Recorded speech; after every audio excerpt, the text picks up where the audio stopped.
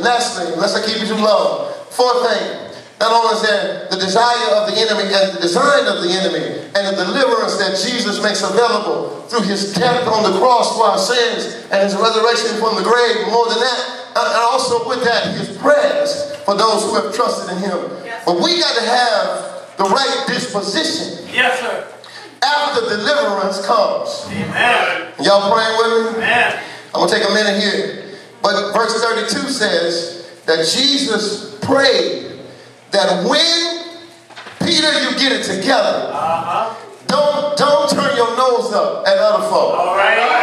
You got to have the right attitude toward folks who ain't where you at. Yes, sir. That's what he says. He says in verse 32, it's right there in the text, he says, listen, he says, but I have prayed for you that your faith may not fail. Yes. And you, when once you have turned again, strengthen your brothers. All right. Amen. I pray for you that your faith won't fail.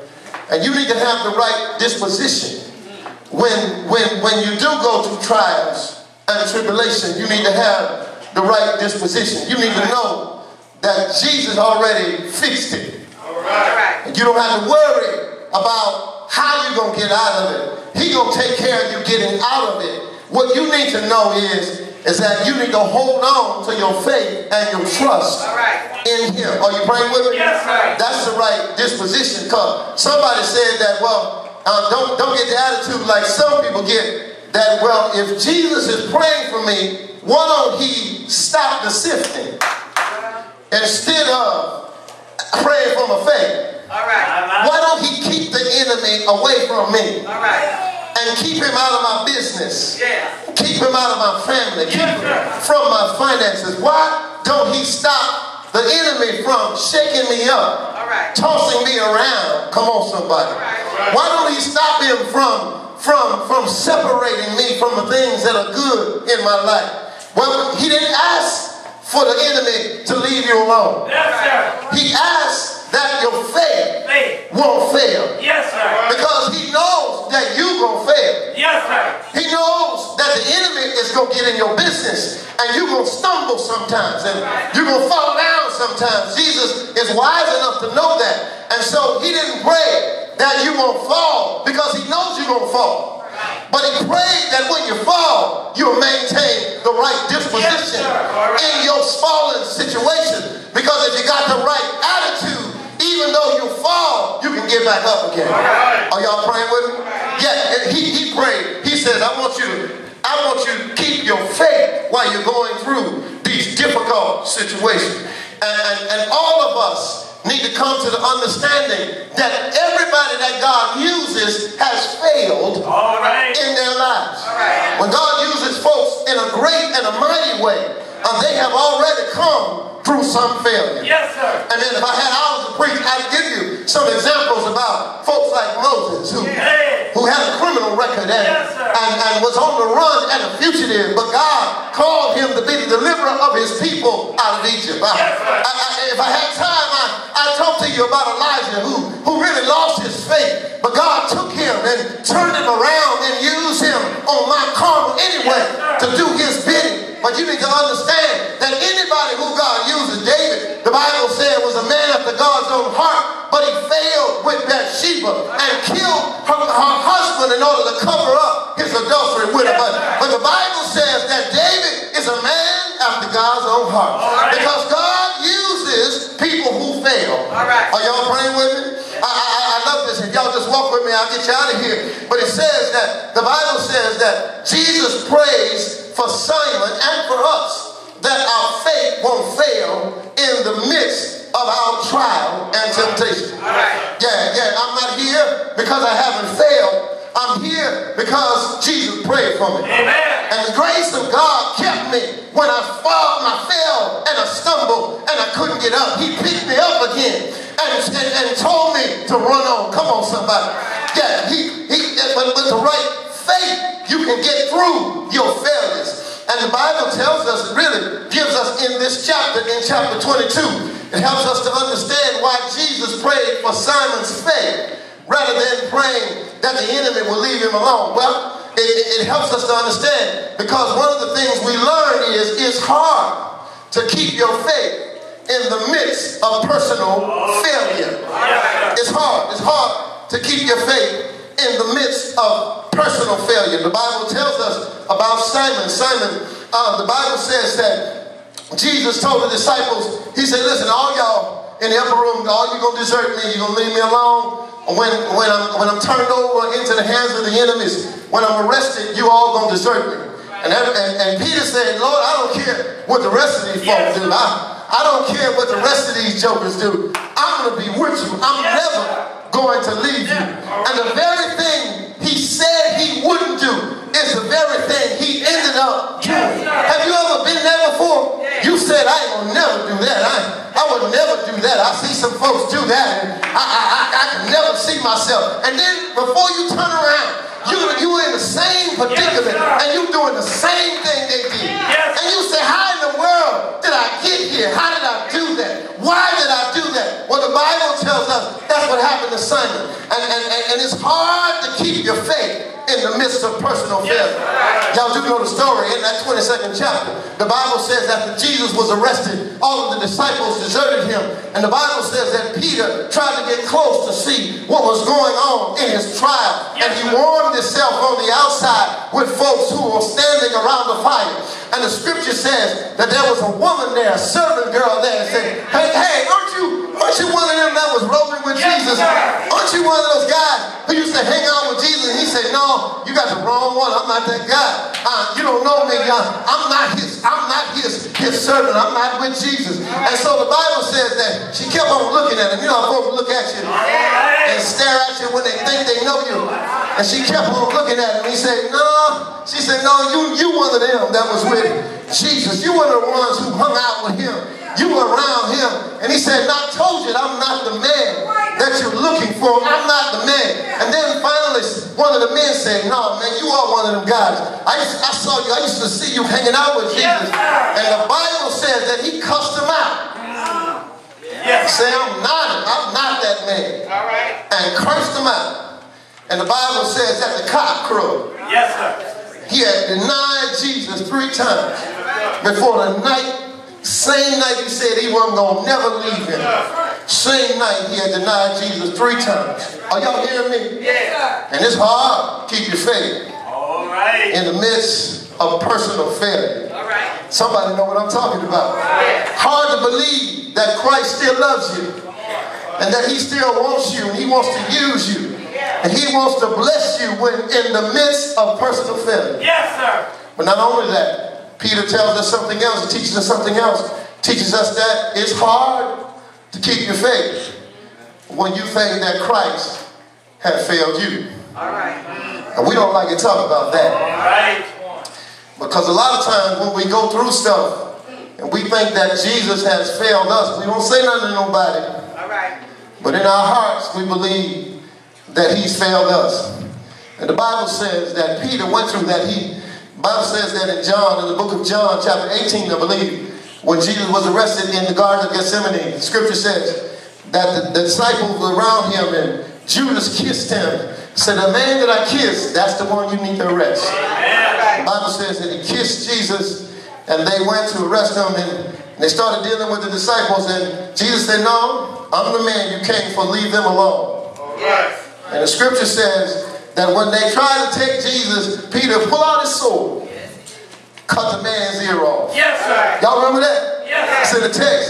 And the Bible says that Jesus, instead of, because Peter was thinking that this is it, this is the thing. But Jesus is about to break the records. He about to establish this thing. He's about to kick it off. And so he pulled out his sword, thinking Jesus was going to be with that kind of business. Yes, sir. The Bible says that Jesus rebuked him. Said, put your sword away. If I wanted to fight, I could fight. I don't need you. I wish I had a witness. He said, put that sword away. And the Bible says that he went over to the man, picked up his ear, and put it back and healed the man's body. Y'all don't hear me? And I can imagine how Peter must have felt. Peter said, Lord, I was serving you. And you didn't side with me, but you side with the enemy. I've been walking with you for 3 years, and I'm trying to protect you and your interest and your agenda and you blessing the enemy. Y'all don't hear what I'm saying? Let me see if I can make it real to you. Lord, I've been serving you. I've joined the church. I've been baptized. I go every Sunday. I bring my tithes and my offerings. All right. And on top of that, I give to the building fund. Yes, sir. And now you turn around and my cousin them, they don't give to nobody. All they do is grab. They trying to take everything they can get their hands on. Yes. And they don't even stun about you on Sunday. And you blessing them. I wish I had a witness in here. Yeah, I've been faithful. I've been waiting for a man. I've been waiting for a woman, for you to send me somebody to be with me. And every time I turn around, my friend them, they just as loose as they want to be. Every time they see a man, they own a man. Come on, somebody. And now she getting married, and I'm still hanging out here, waiting for you to send me somebody. It's hard to keep the faith when you think Jesus has failed you. Oh, y'all ain't hearing me in this place. You ain't never been in a situation where you were looking for God to bless you, and he went over and blessed somebody else. And Jesus said, look, I know there are going to be times when you don't understand what I'm doing, and you don't understand what I'm trying to bring about, and you're going to think that I'm on the side of the enemy. But I want your faith to be sustained in those days. Because if your faith is sustained, in the end, it's going to be all right. Even when you don't understand what I'm doing, and you don't know what I'm doing, still trust me. Even though when you took your mama, you took my mama, and even when you took my brother, and you took my sister, even when you took my child, and you don't know what I'm doing, I want your faith to be sustained then. But if your faith stands, if your faith stands in there, if your faith hangs in there, when difficult times come, when it's all over, I'm going to work it out for your good. Even when you don't understand what I'm doing, just trust that I'm going to work it out for your good. When it seems like everybody else is being blessed and God has forgotten about you, Jesus said, I want you to keep the faith. I want you to hold on. I want you to hang in there, because that's when I'm going to work it out for your good. There was a woman who was youngster, 17 years old, in Seattle, and she was going to a party. She went to a party, true story, in Seattle. She went to a party, and when she left the party, she was driving on a road that was icy. And when she was on the road, the car went out of control, and she ended up going off the road, 100 feet down into a ravine, and she was out of sight from the highway.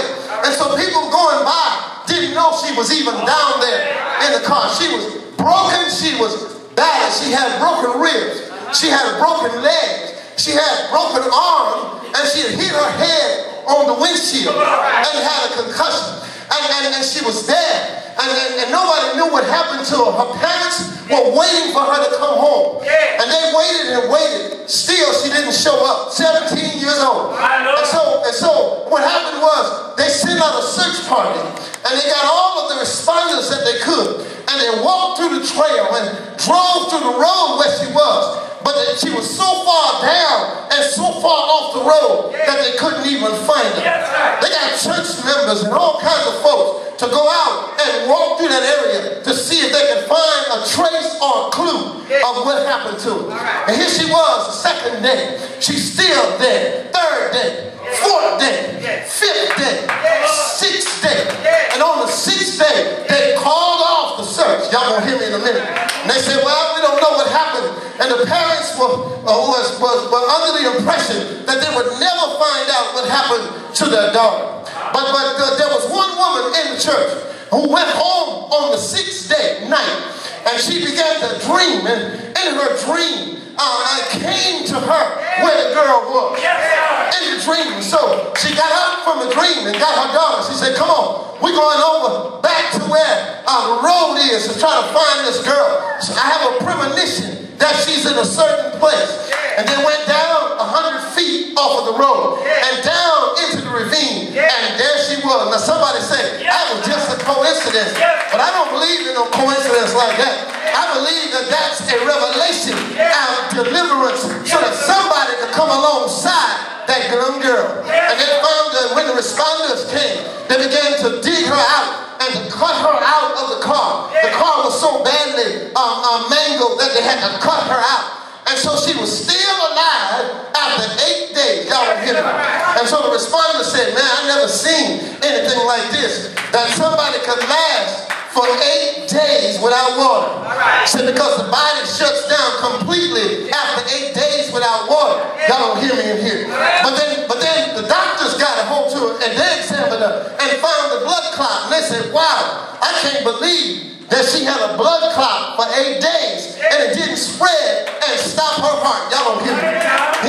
And so they said the doctors figured it out. What happened was because the girl was dehydrated and because for 8 days she didn't have any water, that stopped the blood clot from moving around. And the blood clot that she had for 8 days kept her still so she didn't have to move, and that stopped the dehydration from setting in. Oh, y'all don't hear me. And so what happened was, what they thought would have taken her out, God used in order to bless her and to save her life. That's what God does for us. When we look at it in our circumstances and we wonder what God is doing and we are on the verge of losing our faith, God is using the shaking and God is using the tossing about and God is using the separations in our life to bring about His perfect salvation in our experience. And so though you may not know what the Lord is doing in your life, you can believe and trust in Him that He's going to work it out in the end. If you just keep the faith, if you just hold on, after a while, it'll be all right. He will show up. He will deliver you. He will make a way out of no way. He will bless you if you just keep the faith, even though you fail, and even though it seems like He failed. The Lord can't fail. Grandma used to say, He can do everything but fail. And He